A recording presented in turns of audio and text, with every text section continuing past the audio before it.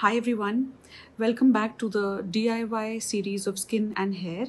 And in today's DIY, I'm going to tell you about a foot scrub, which you can also use as a body scrub.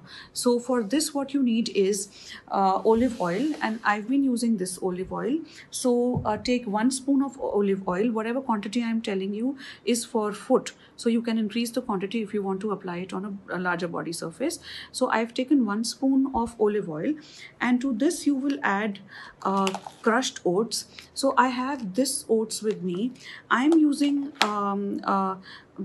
oats which after grinding, so make sure you make a powder of the oats.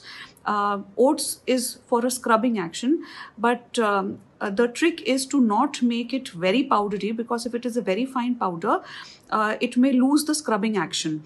So I've taken the oats powder and I add 2 spoons of this oat powder to the olive oil. And the next thing that we are going to add is honey. So I have this honey, and I'm going to add 1 spoon of this honey to the oat and olive oil mixture, and then make a paste of it. So this should be a thick paste which you will apply on your foot and leave it for 15-20 minutes, and then scrub it off and wash it off. So what you see after using this is that the skin becomes supple and moisturized and hydrated. So depending on the dryness of your foot, you can use it every day also.